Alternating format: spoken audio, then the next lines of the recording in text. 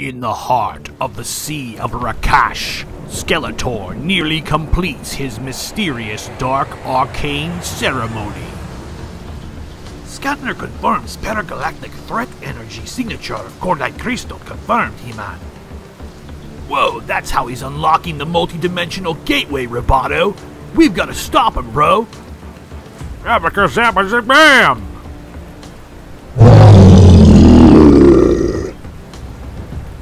Destroy them, my Leviathan. Your king commands it. We gotta stop this thing before Skeletor opens up that gateway, dude. Inconceivable, amigo. We don't have the time to stop them both. Then I choose Skeletor. Buena suerte, mi amigo. But time is not on He-Man's side. Ah, I've done it, see? The multi-dimensional gate is open. And all the power in the multiverse shall be mine to control. And nobody's gonna stop me, not even He-Man. The heart of the multiverse. Abacazabazzoom! Ah, yes, the power. All the power, see? The power of every universe flows through me. Yeah. Skeletor, stop this madness. You threaten the balance of the universe. As Cosmic Enforcer, I order you to cease and desist. You order me, Zodak. You know power for the match I now wield, see? Nah! That may be true. But there is one thing more powerful than your newfound cosmic power, you hubris. Ah, you missed me, Copper. Think again, Bone Brain. Thanks for the power boost, Zodak, dude. Like you're totally gonna regret attacking Etheria, dweeb. Well, gotta remove the Cordite Crystal from his Havoc Staff. Even with our combined might, Skeletor's too powerful. That would result in him death for any mortal. Fortunately, I am no mere mortal. I am Roboto.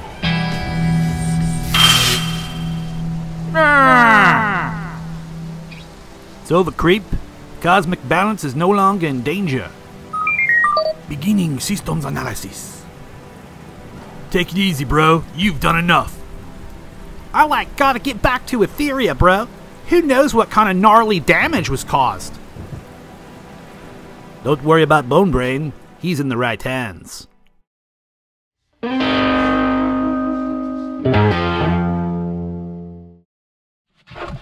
Okay, Masters of the Universe Origins Series 3 She-Ra does not say new for 21, does not say retro play, modern posing. It says includes comic, bande dessinée incluye comic. And then it does include the comic, but we'll notice the difference on that comic book once we open it up. It is Dimensional Doom, which we just saw. Princess of Power She-Ra. Now, why, do you ask, does this box look so different from the rest of the Masters of the Universe Origins figures you may have seen? It's because I had to buy this one online from a scalper. It happens to be the International Market version of She-Ra, and you can really tell once we get on the back because we don't have a blurb across the top. We just have an image of She-Ra charging Hordak, and then we have a big thing in a bunch of different languages that just says includes comic. And that's about it. No instructions, hardly any English on the back here because this is the UK and Canada version of the Masters of the Universe Origins figures. So I don't know that there's any real differences once you get the figure out of the box. And that's what's really important here. I want to see this figure outside the box. I open up my shit anyway, so the box that it comes in is really irrelevant. I just want it brand new in the box, so I open it up. I got first holds on it, and that's what it's gonna be. And who is next? Next up is Roboto, new for 21. Twist his waist, unleash his robot power. Modern posy retro play finally. Like back to what is familiar. All the things that we love here back home in the good old US of A.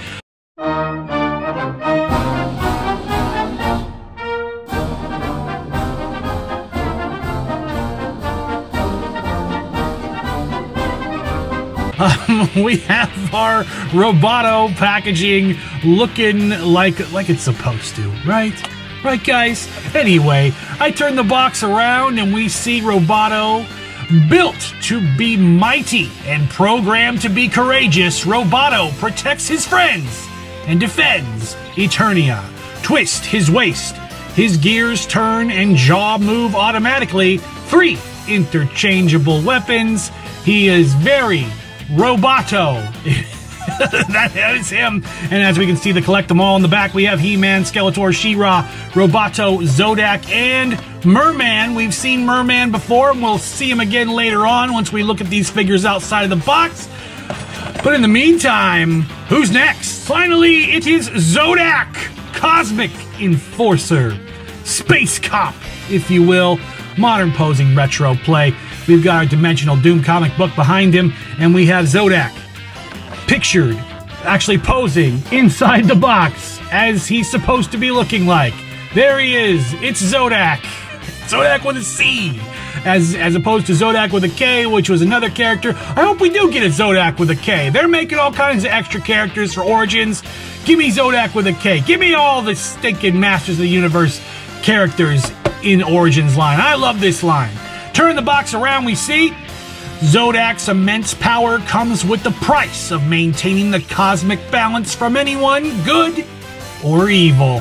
And we've got the laser pistol in his hand. Oh wow, he can hold his accessories, twist into powerful battle positions. Here's yet another figure with no action feature. Doesn't need one.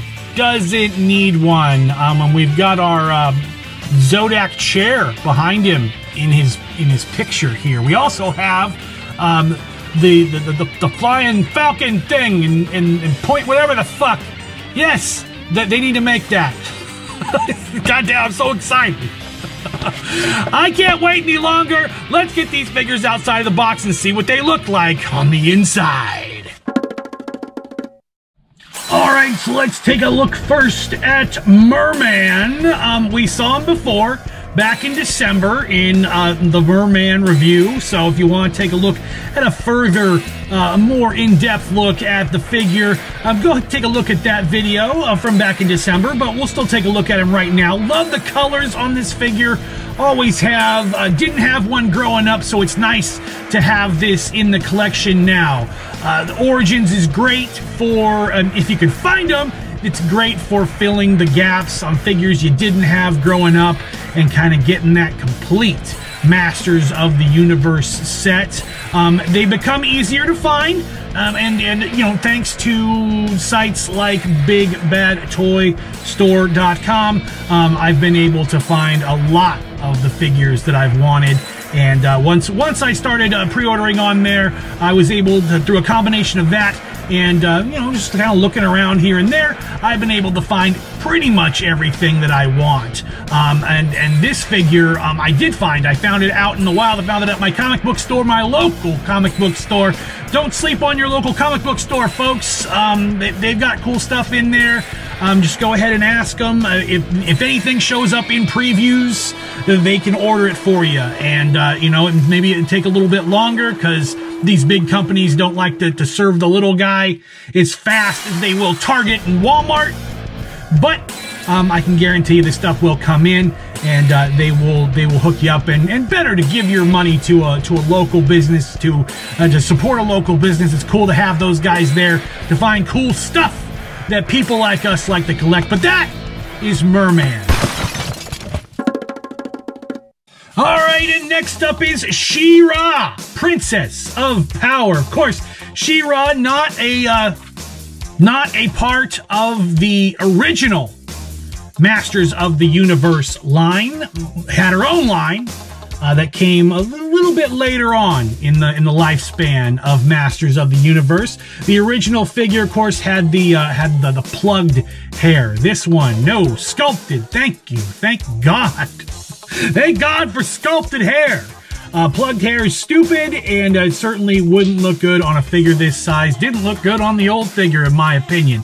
But that's irrelevant. We're looking at the new figure, which is cool. She's got all the modern posing and retro play, or whatever you want. Even though it didn't say it on the box, that's what she's got. She's got some soft goods, cape, and a little sort of skirt, dress. I don't know what you want to call it. Another piece of her outfit here. Got some cool holographic sparkly shit on her, and comes with the her sword. Then she can say, "I have the power," and turn into She-Ra, and of course a shield. And this is another cool thing. You take this little gimmick right here, turn this bad boy upside down, and holy shit, it's a mask. Very, very cool. Love this figure. Love that she's in my collection. Sucks that I had to go to great lengths to find her online. Wish that you were able to find her a little bit easier, but that is She-Ra. Okay, and here is Roboto. He's Roboto. He's a robot. He's got all sorts of cool sculpting on his body, just like the old figure from the old vintage line. And just like the old figure in the old vintage line, when you twist his body, the gears move, and his little knight's mask thing moves up and down. And it's pretty cool. And if you move it fast enough, it's like he's got a machine gun. So pretty cool. And he also has this arm that has a hole on the end of it. You have a gun. Take that off easily. He's got an axe. Take that off and replace it with a little robot clamp.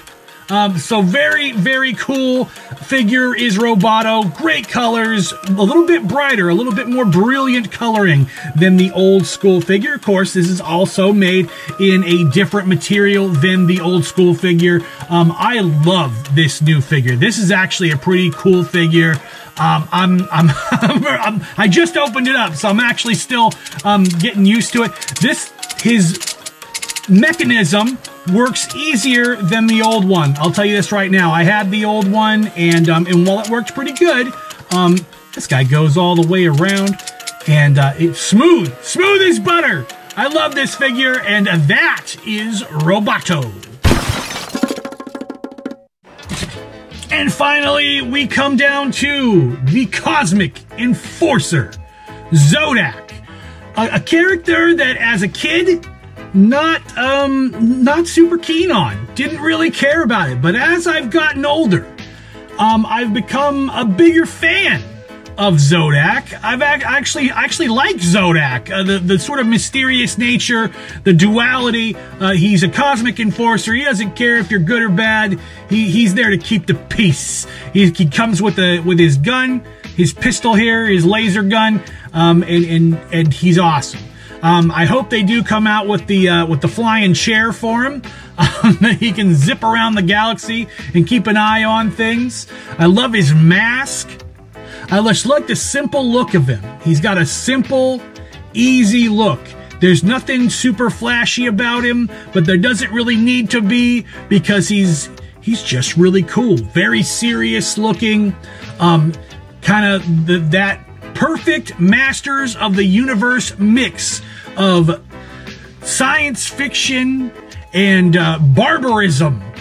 He's got the sort of furry beastie torso and chest. He's got this sort of futuristic chest piece, his spacey helmet, his laser pistol. He has the claw feet, like Skeletor, and he's got the furry Speedo trunks and the muscly He-Man hands, and the evil guy. He's got the evil guy claw hands on the end here. Very, very cool. He's a mix between the good and evil sort of body types. They kind of threw everything at the wall with this one and end up with something kind of cool and kind of interesting without being over the top. And that is Zodak. All right, so at the end of the day, Series 3, and like I said before, these Masters of the Universe Origins figures are wonderful. They are a great line. They're probably my favorite thing right now. And I can't think of anything else that I would rather be collecting right now as far as new stuff is concerned. They've come out with some awesome characters. They seem to be doing the line proud, doing the characters the way they're supposed to be, the way they're supposed to look. They're really, really awesome. That mix of the modern posing and retro play, or the retro style looking figures, is just wonderful. Mwah! Chef's kiss to me. This is a great combination. I hope this line goes on and we get even more figures than we had in the vintage line. But I have one problem. There's been one problem ever since the beginning of the line, and it continues even for myself. Was finding certain figures has been a pain in the ass, and you've had to go online and had to deal with scalpers and people that are nefarious and would like you to overpay, sometimes twice as much, 3 times as much, 10 times as much as the retail price. And that is the main issue on these figures. I wish more people were able to get these at retail for retail price. Other than that, Masters of the Universe Origins Series 3, pretty awesome.